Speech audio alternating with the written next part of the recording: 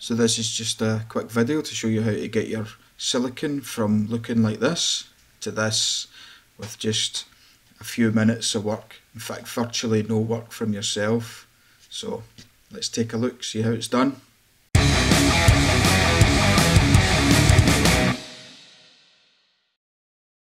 If you're getting black on your silicone or on your tiles, your grout in your tiles, there's a thing that you might want to try before replacing or trying to scrape out your silicone, redoing it all. As long as your silicone is intact, then this is a good way to start and probably the best way to start. So anytime I've got that problem, I'll use this stuff on the actual silicone, and usually it will bring it back to white again unless it's really bad.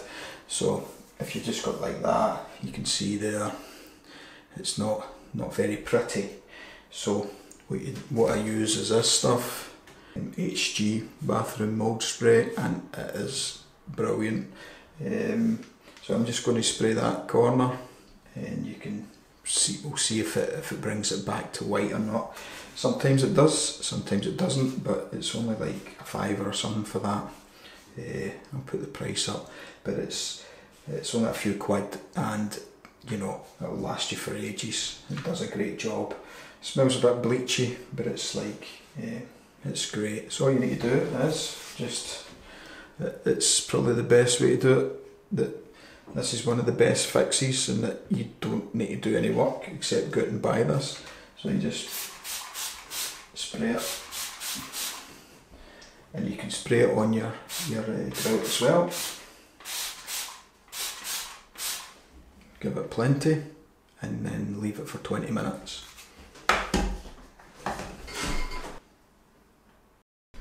After 20 minutes, if it's still black, just apply again.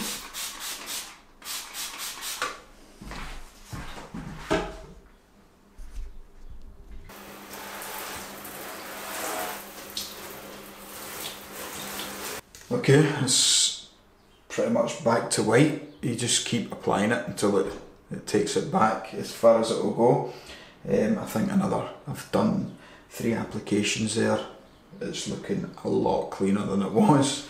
And this stuff, you just squirt a few applications on and it's fine. And just wash it off with water once you're done. Just a wee sprinkling with the shower head, and that's it finished.